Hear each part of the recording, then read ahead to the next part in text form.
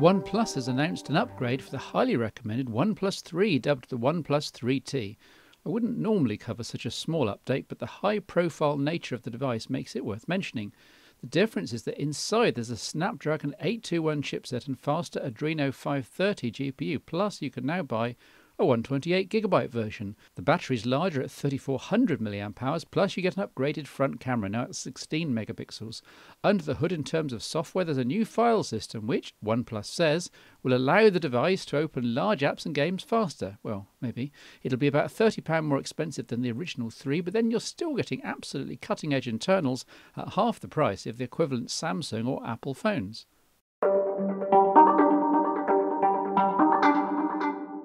And now for something completely different. Away from Google premium pixels, Samsung fiery flagships and Apple indecently priced iPhones, even away from traditional budget options like the Moto G, Honor and Wiley Fox ranges, there's a whole ecosystem where you can have the best of both worlds.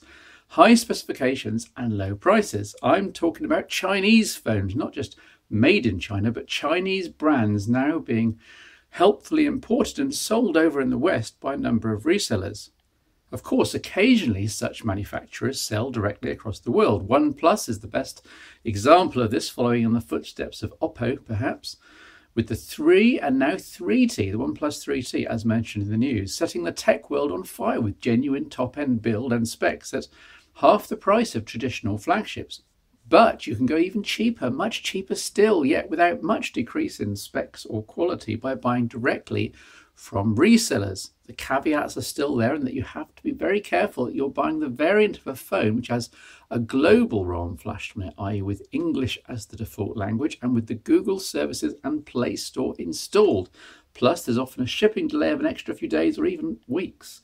Plus, you're somewhat at the mercy of the manufacturer in terms of OS and security updates. But choose wisely and you can get a cracking smartphone for not very much at all. This is perhaps the best current example, the new Xiaomi Redmi Note 4, available with the global ROM based on Android 6.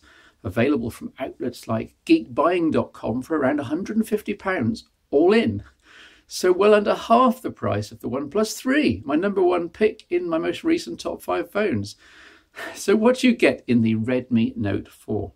A full ultra-premium aluminium unibody with 2.5D 1080p oleophobic 5.5-inch screen IPS LCD display in the hand. This is absolutely indistinguishable from the likes of the HTC 10 and Google Pixel, which is flippin' amazing. Under a third the price.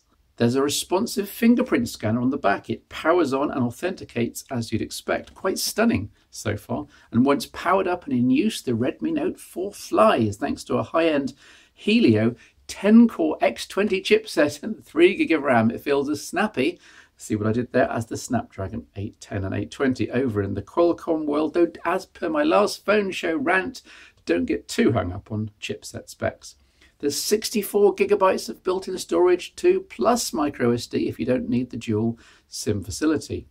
And you know I love good imaging on a phone. Here there's a 13-megapixel f/2.0 unit with phase detection, autofocus and two-tone LED flash, and results are very good indeed. See these samples. It's not quite up with the very best in the phone world, but it's evidently easily good enough. Video capture is at 1080p and pretty smooth with the optional electronic image stabilization enabled. So this is single-handed use, very, very smooth on the viewfinder in terms of the stabilization and software, but I think the rendered version that you're seeing is much jerkier, and I can only imagine that's some kind of bug that Xiaomi will be working on. Here looking at experimenting with focus, shall we say. Very weak winter sunshine and rather blustery in a very autumnal, rather dead and dying garden, I'm afraid, but it'll give you an idea of stability and smoothness, or lack thereof. You do get full stereo audio capture though at high quality. The front camera is 5-megapixel and also f/2.0, so very decent indeed. Then there's a monster 4100 mAh battery. How on earth have Xiaomi squeezed this in? 4100, giving super battery life in my tests, easily getting through a day or two, aided by Android 6's doze, of course. Again, you have to kind of pinch yourself when remembering the price. A few other hardware notes. The Redmi Note's speaker is mono, and at the bottom right, the left grille is a cosmetic dummy. Volume and quality aren't terrible. Here's a demo. This is full volume. It's a typical mid-price phone speaker, but it's not going to blow anyone away either. The otherwise a great display is pretty poor in direct sunlight, at least compared to other 2016 smartphones I have in stock here. Probably a limitation of the bill of materials available for the screen component, and possibly forgivable for the price. Other basic specs include full Wi-Fi up to 5 GHz and AC spec, voice over LTE, and an infrared blaster at the top. There's 2 amp charging via micro USB, so no explicit quick charge out of the box, i.e. with the supplied 5-volt charger. In theory, there's MediaTek's own, quote, Pump Express quick charge tech, but good luck getting hold of compatible chargers since they're far, far rarer than quick charge 3.0 units. Mind you, after the Galaxy Note 7 fiasco and my own safety worries over fast charging, I'm more than happy with a 2 amp top up here. With this large battery, that's 2 hours for a full charge, but half an hour wired up will still easily get you through a long evening out, for example. At which point, given the crazy £150 price all in, you're going to want to know what the catch is.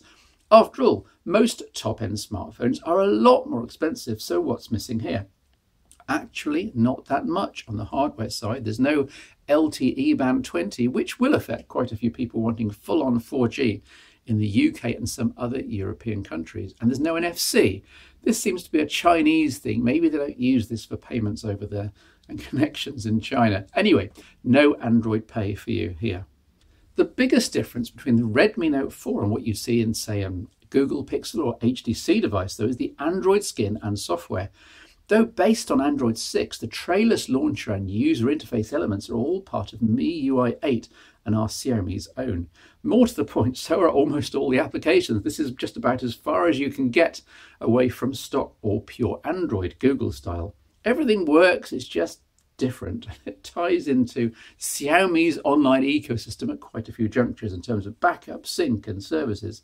However, don't be too dismayed since, assuming you bought the right version of the phone from your reseller, the global ROM includes the Google Play Store and services, so you can set about installing all your own Google favourites and hiding away any Xiaomi apps you don't want in home screen folders. It's quite a bit of work and setup time, but you can craft a more familiar stock-like experience if you so wish. And some of the Xiaomi applications aren't that bad at all. For example, the web browser with built-in night mode. Here we go, tap on night mode. It'll be too dim for you to see here on film, but great for saving your eyes when you're trying to browse the web deep in the dark of night. Your Android controls here are capacitive, which is great in that they don't take up room from content, making the Redmi Note 4 seem even more phablet-like despite the very comfortable dimensions in the hand. They're the wrong way round, of course, Samsung style with back on the right here. I know, it's a subjective thing. In summary, this Xiaomi phone does indeed give you quite a bit more hardware bang for your buck than traditional Western distributed lower-end mid-range handsets, but at the cost of being harder and slower to buy. Now, in theory, you won't get caught for import duty in the UK if you opt for airmail shipment rather than an expensive courier, but that's a chance you'll have to take. Xiaomi are pretty good at software updates over the air, though the security level of the OS here was still back at May 2016, so not quite cutting edge. There's a built-in security suite in the phone, complete with antivirus definitions. I imagine that malware is a much bigger problem in the Chinese phone world than it is over here in the West. Probably the biggest pain once you have the phone is setting it up exactly as you want it with the Google apps of your choice. But hey, you're a geek, or you wouldn't be watching this, and you enjoy phone setup time, really, don't you? A fascinating glimpse, though, into the world of smartphone value away from traditional Western brands and models anyway, and a very handsome smartphone that I really enjoyed trying out.